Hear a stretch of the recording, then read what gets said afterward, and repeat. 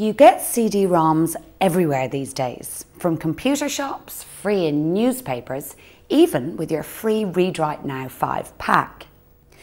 Every computer now has a CD-ROM drive like this. Pressing the button on the front makes a drawer come out. Put your disk on it, press the button again, and the CD is taken back into the computer. Now, every CD-ROM is slightly different, but there are some common words and phrases you should see. Let's look at a few of these. The word menu is very common, and just as the menu in a restaurant tells you what food is available, a CD menu tells you what software is available on a disk. In this example, the Equal Skills CD menu has 4 choices or options. You can choose whichever option you like by clicking on it. Let's try looking in the section Introduction to the Desktop.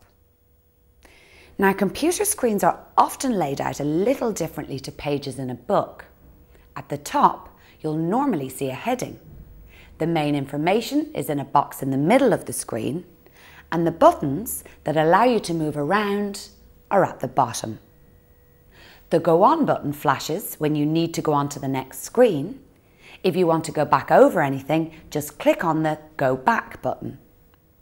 When you're finished, click on the Quit button to close the program. So, while every CD-ROM is slightly different, they all tend to have on-screen buttons and instructions telling you what to do next. And if you ever get stuck, just look for the X or Quit button.